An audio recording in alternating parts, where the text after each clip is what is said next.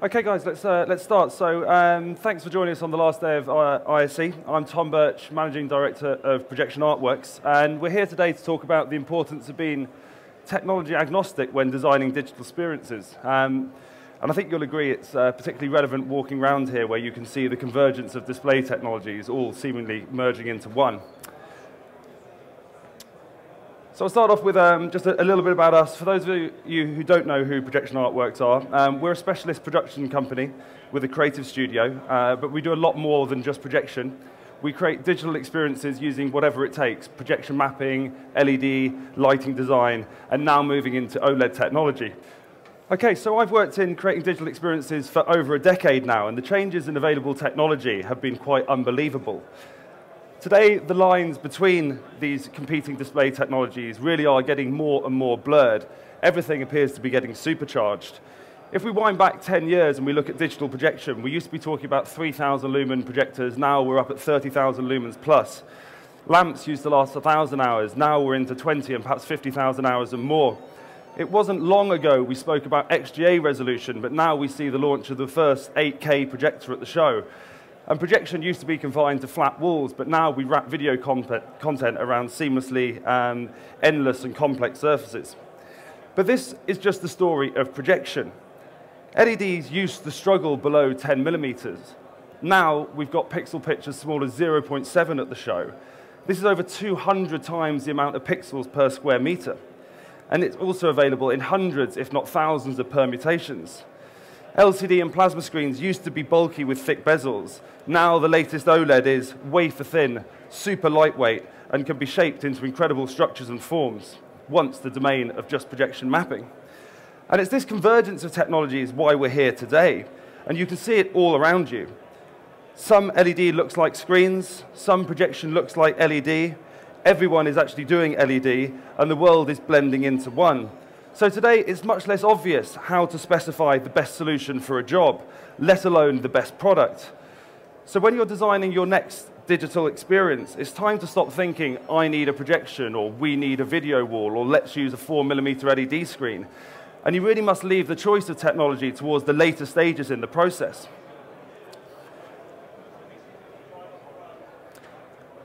And it's actually much more pertinent to be asking this more fundamental question.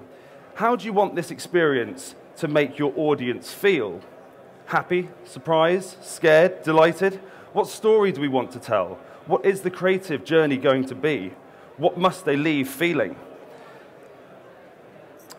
And in today's technology-driven world, this is even more important than ever. Us humans strive for some emotional connection, particularly with the technology that we engage with.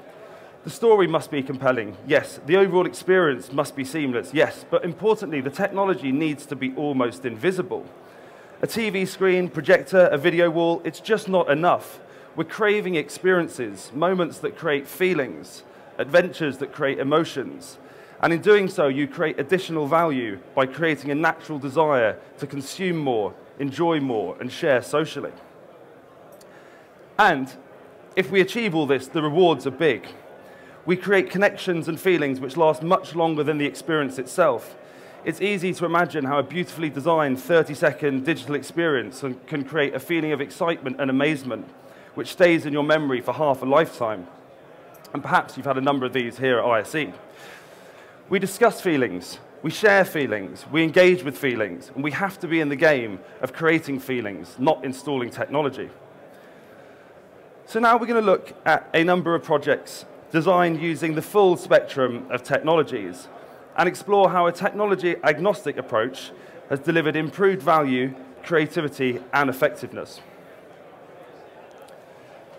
So we're going to start with this project.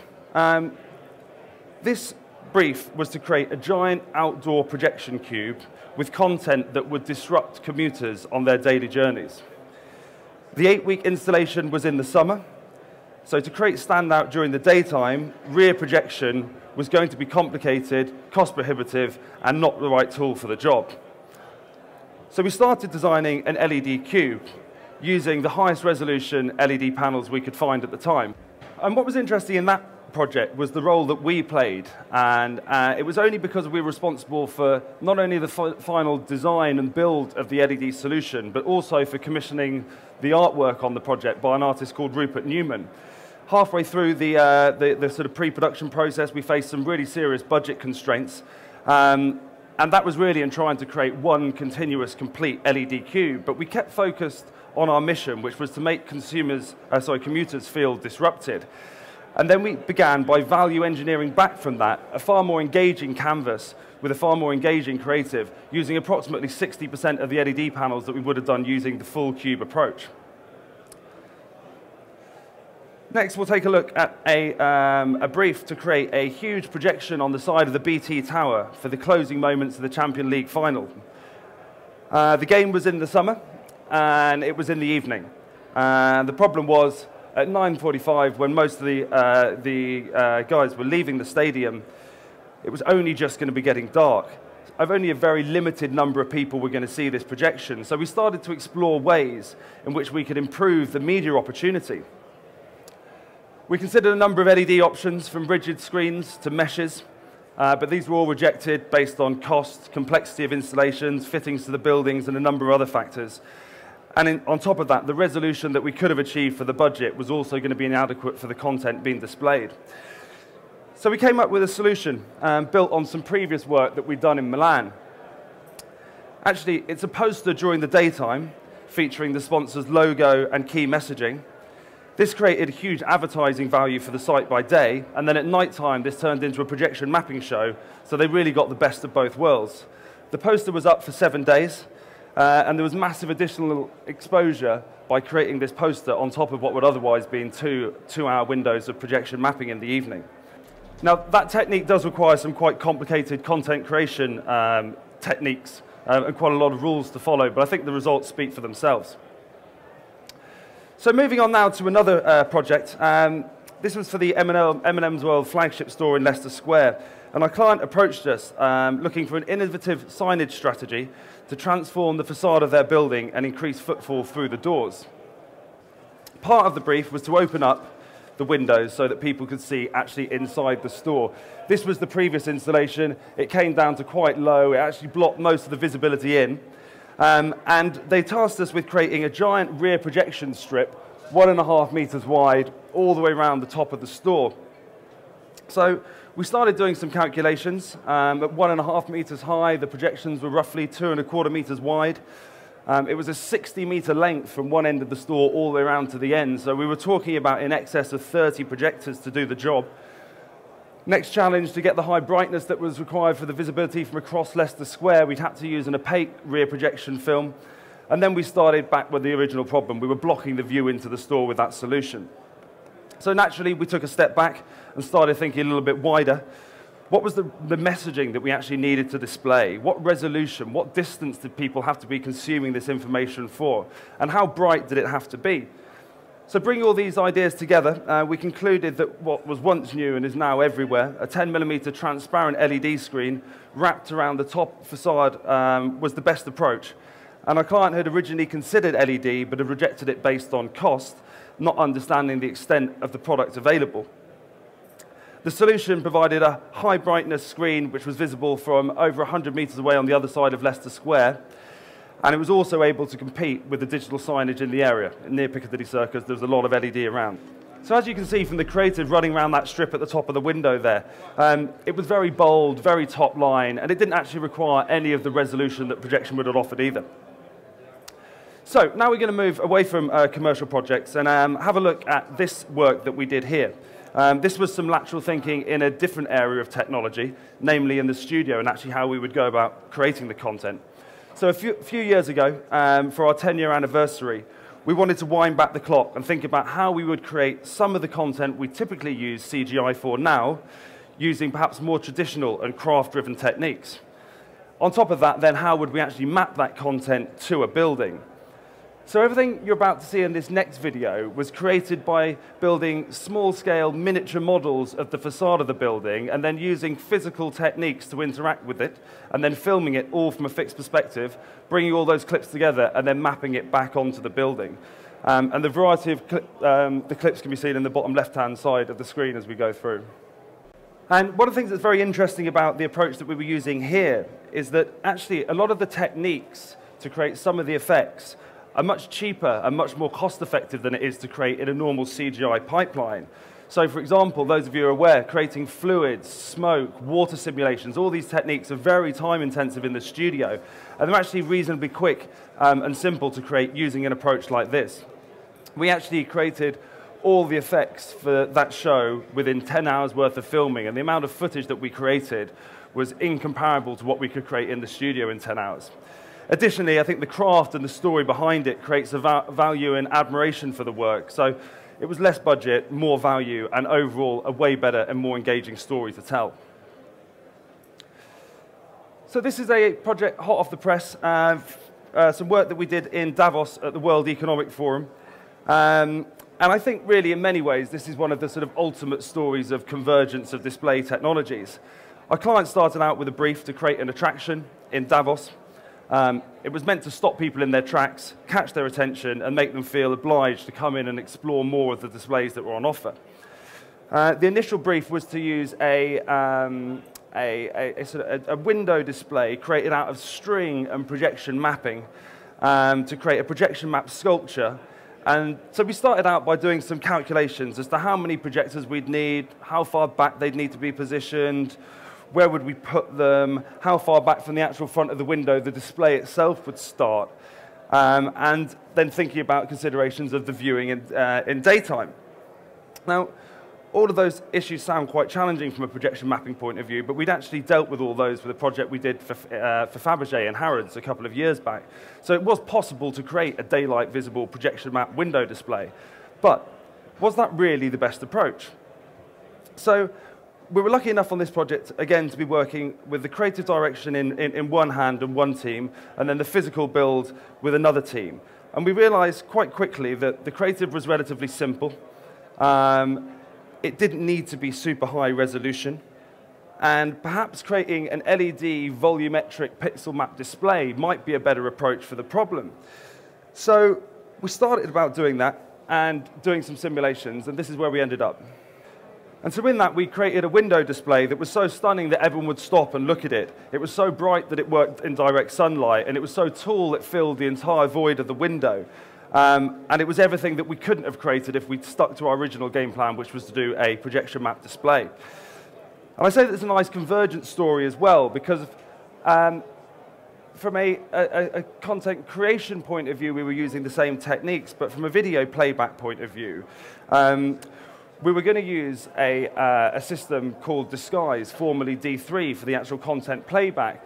And what was interesting was the similarities between what we were doing here when we were working with a volumetric pixel-mapped LED display and actually all the approaches we would use for projection mapping on a building. So again, it was another story of all these ideas coming together. Okay, so we're going to finish on our last innovation in digital experiences, and this is a curved OLED wall that we've just created.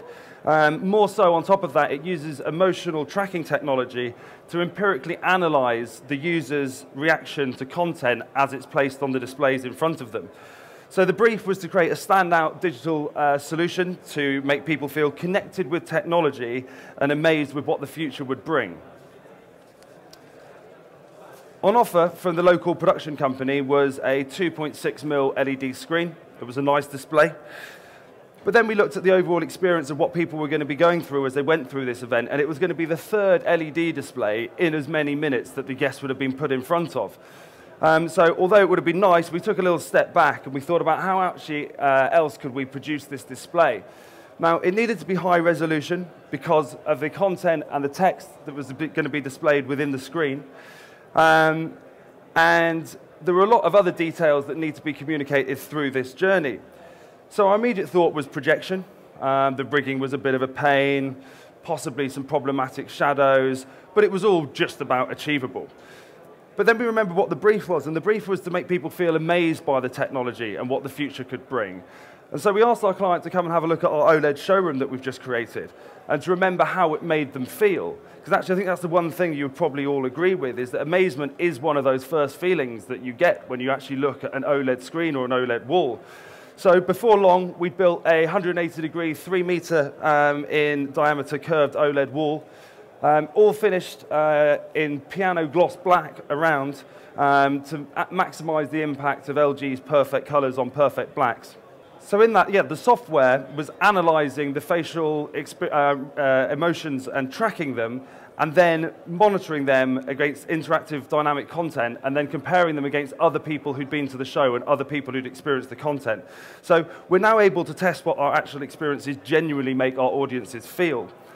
I think also interestingly from an integration point of view, when we're looking at displays like that, is actually the impact on the framing of the technology and how it's actually housed can have a massive impact on the perceived brightness and contrast. So that was all finished in piano black to go with the very dark and black screens to go with them. So as we mentioned at the beginning, this whole idea of creative integration, the examples that you've just seen give numerous references as to why it's so important to consider the experience as one and not to think about it as the technology and the content. So in the first example with the cube, the LED solution gave infinitely better results than would have been if it was a rear projection cube. In the center of the example of the poster there, really looking at the increased value that can be brought by bringing together the ideas. The M&M's example, the LED screen is infinitely more effective than the rear projection solution would ever have been. I love the example of the creativity and storytelling and looking at craft to create content through to actually really getting standout attraction and drawing people in with something genuinely innovative and different. And then the last example that we've looked at there, looking at actually how we can really empirically test emotional engagement with a piece of content or a piece. So this really is the role that we do at Projection Artworks, is that we're creatively integrating all of these challenges and never succumbing to a particular technology at the briefing stage. We're always questioning, always striving for that little bit more by always asking that question that we asked at the beginning, is that how do you want to make your audience feel? What impression must it leave? And that really is the most important question. And then we work with any pixel-driven technology to create that feeling. And I think everyone is going to be obviously willing to embrace technology, or else you wouldn't be at ISE. And our message is never to be scared by the almost infinite selection of solutions available, or worried about really which one is best for you. But our message is definitely don't get caught up in trying to define the final technology solution until you've allowed some creative integrators to really take a step back, look at the experience as a whole, and explore the continually evolving world of converging display technologies that are on offer today. Thank you.